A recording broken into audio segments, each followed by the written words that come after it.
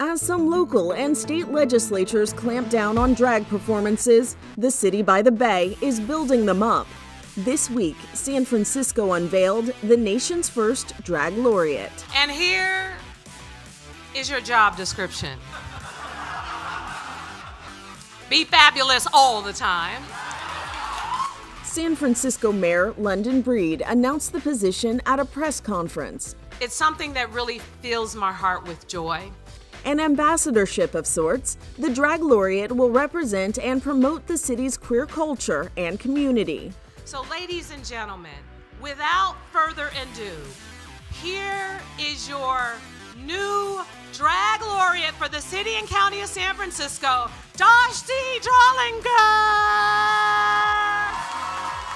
Drag performer D'Arcy Drollinger will be the inaugural laureate. I'm so proud to live in a city that pioneered this program.